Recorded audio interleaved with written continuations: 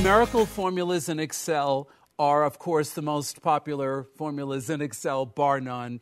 They, in fact, represent most of the formulas in Excel, we could argue. And certainly one of them is the sum formula, where we add up numbers, very simply. Now, if I place my cursor at the bottom of any one of these columns that contain numbers, please forget that these read zip codes, but just imagine they're just numbers, and they're numerical values. We know that. They're right aligned. By the way, I never changed the alignment. Let me, in fact, widen the column to prove that they are indeed right aligned. So numerical values. And here's what I would never do myself, and most users of Excel would never do. So we would probably never want to do it manually if we didn't have to. If we're going to add up all these numbers, equals sum, open paren. And now we would select all these numbers. We could select them manually, I suppose, right?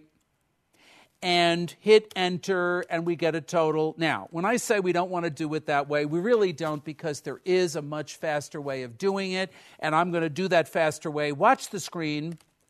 How do you like that? Now, wasn't that fast? Now, you may wonder, hey, what did you just do? Well, I did something called AutoSum.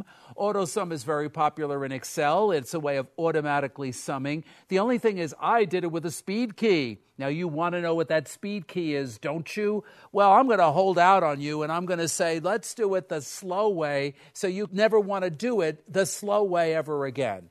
Click on the Formulas tab, go to AutoSum.